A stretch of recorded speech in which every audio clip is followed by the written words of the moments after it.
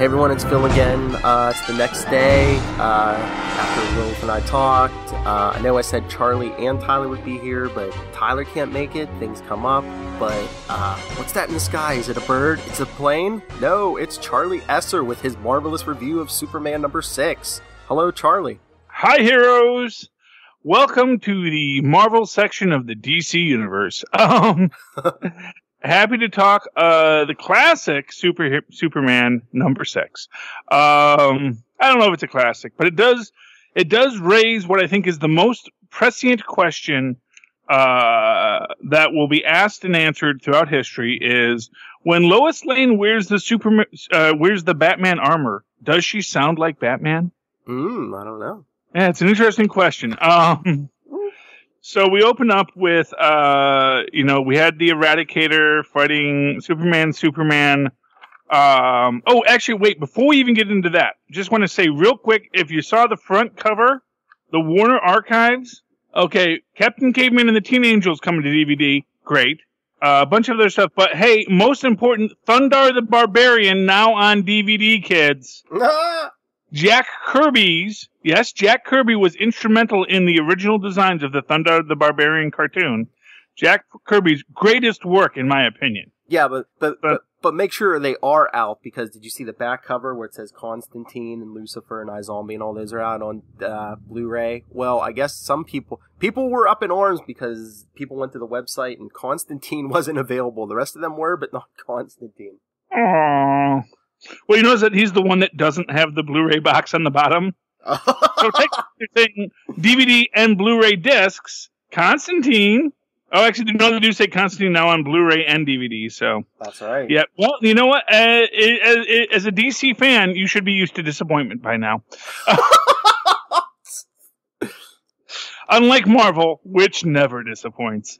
But we're going to say that Superman DC Universe Rebirth number 6, still holding the line at $2.99. Although I'll talk about some of the things I think we lose at $2.99. Because it was something that struck me today about this book that I was like, there's no way to address this issue because of this reason that it's only $2.99. What you get when you buy a Marvel book for that extra buck. Starting to add up, in my opinion. Okay, so we're opening up Superman versus the Eradicator. Last issue, Superman had merged with all the souls of all of Krypton, and so he's all superpowered, more so. And Eradicator has one soul left, dun dun dun, and that's what's powering him. Bat Lois pulls Jonathan Kent aside. He's getting the Jarvis / Friday narrative. I guess in Batman armor it's all called Alfred. The Alfred dialogue that atmospheric temperature is critical, and this is the thing that makes you wonder: is it says John, stay back in little Batman in a little electronic altered voice. And you gotta wonder, does she sound like Batman right then? Because you have to assume that Batman's armor is going to make you sound like Batman, because of course it can't sound like Bruce Wayne. And if Bruce Wayne has a cold, it has to adjust everyone to sound exactly like Batman. So, yeah. Anyway, then she pulls up the face mask because I guess critical atmospheric temperatures. Let's show the face because, yeah. Anyway, however, Jonathan is getting all into the fighting because, yay, fights!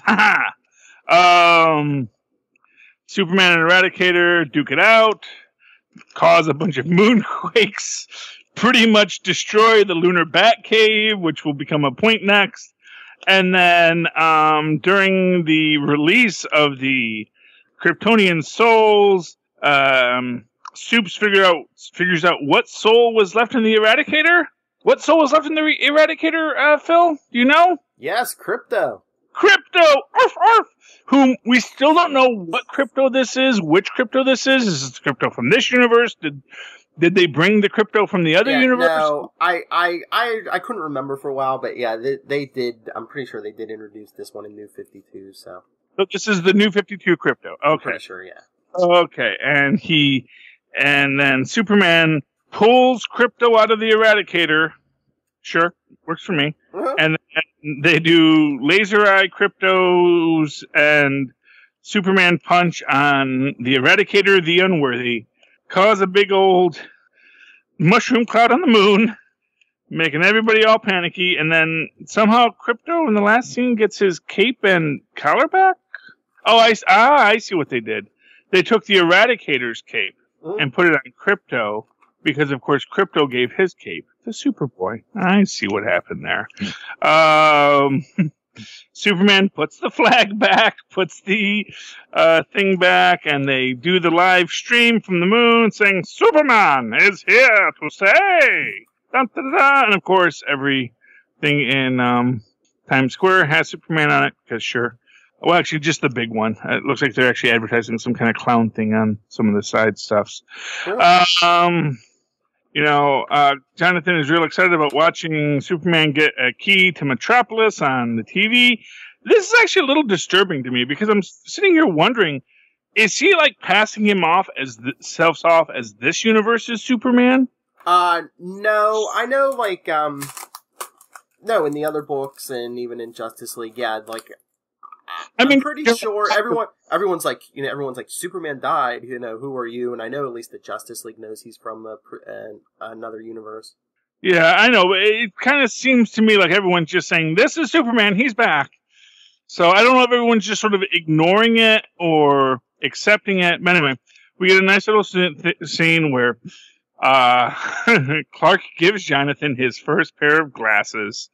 And the best part of the glasses is when we take them off. And we get to the moon and we see Batman's all, you broke my base. Actually, no, they're on the Watchtower space stations, and Batman's like, you broke my base. And Clark says, well, that's okay. We're here to fix it. Me and Superboy.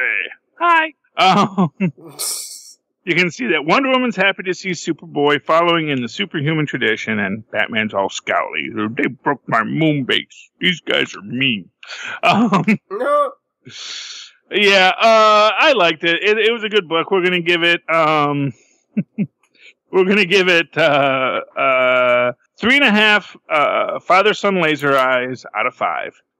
Real good book.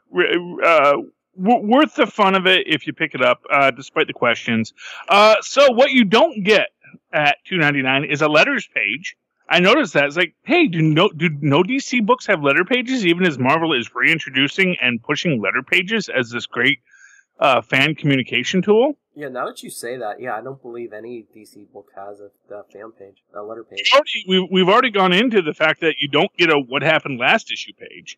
So basically, you don't get a what happens last issue page, you don't get an interaction page, and of course you don't get a digital copy. So hold the line at $2.99, and if you're already in it, then that's a good deal. But if you're just signing on, maybe less so. But hey, Rebirth's doing well, so maybe they know what they're doing. They're getting you hooked on Rebirth, and then you'll just keep on buying them because you can never come back.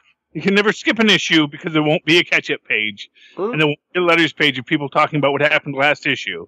So you're always flying blind. So you got to stick. They're getting you addicted, and they're not giving you a way to walk away. But that's okay, DC. Keep on making great Superman, because I'm a Superman fan. Official. Awesome. Okay. All right. So if that's it, I already did my social media and everything with Lilith. Charlie, where can people find you? You can always find me on the Southgate Media Network, on Super Connectivity, All New Marvel Roundup, of course here on World's Finest when I do a Marvelous review, and on the 80s Reboot Overdrive channel where Phil and I do GammaCast. And if you'd like to tweet along with me as I live tweet Incredible Hulk on 7 o'clock on Saturdays, and I'm going to do my best to keep on live tweeting Agents of S.H.I.E.L.D. and now Legends of Tomorrow, since I got to step it up for Zach because we're doing that Legends of Tomorrow podcast together.